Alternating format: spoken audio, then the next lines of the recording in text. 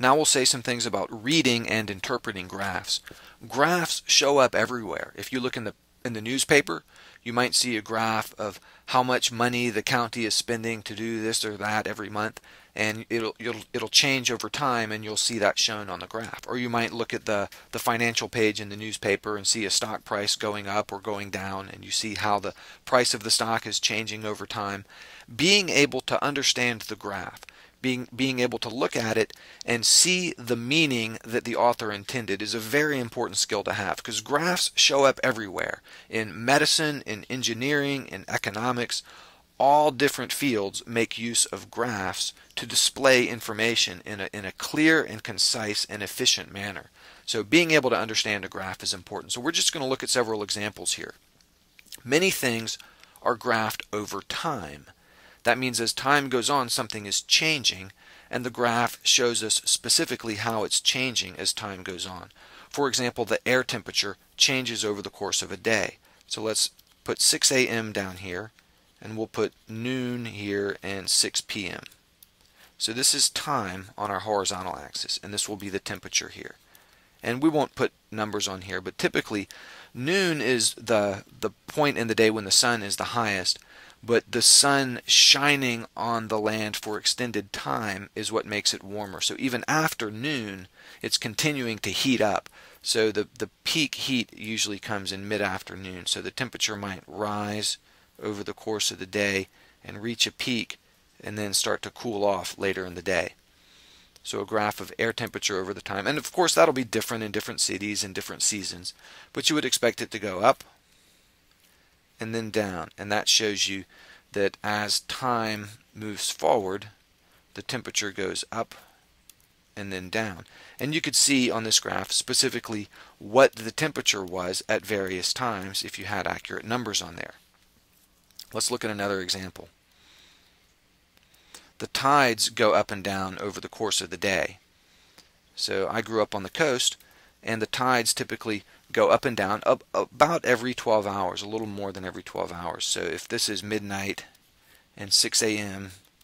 and noon the next day and 6 p.m., so again we have time here, and this would be the height of the water. It would go up and down, something like this. Okay, and the interval here from one peak to the next would be a little over 12 hours in time.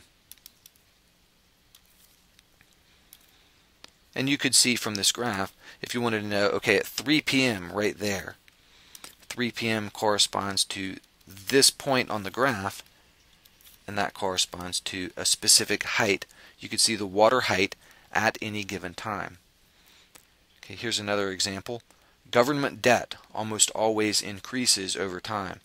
The United States government spends almost every year more money than they take in, and the amount grows, just it's incredible that over time the debt growth looks like this. It just gets faster and faster. And in 2008, for example, the debt reached a level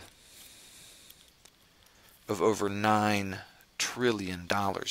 And I'm just going to write a capital T because that's almost too many zeros to write. Let's see, that's 9,000 million billion trillion dollars. It's a huge number, and it's growing. It's getting bigger faster, and that's a problem. But you can see the problem, and you can see how fast it's growing by looking at this graph. Now take note that not every graph has time on the horizontal axis. Here's another example. Pressure depends on temperature. If you have a container, and let's say there's some gas in it, some air, any kind of gas, not gasoline like you run in a car, but I mean gas as in not a liquid and not a solid. And I'll draw these little atoms. These dots represent individual atoms. In reality, there would be billions and billions of these, too tiny to see. What happens if you heat this up? Say you put a little burner under here. Here's a little gas line coming in, and some flames burning there. So you're heating this container up. So the gas inside increases in temperature. It turns out that at the molecular level, what heat is the vibration of the atoms. Heating it up causes all these atoms in here to move faster. And they're flying around and they're bouncing off of each other and they're striking the walls of this container. And when they strike the walls of the container, they exert a force. They push out on the walls of that container. This gas is trapped in the container. Think of this compressed air or some compressed gas in the container. And when you heat it up, that agitates all of those atoms. They move faster and they strike the walls of the container harder. And that force of the atoms striking the container is called a pressure. When you have a force distributed over an area like this, that's pressure.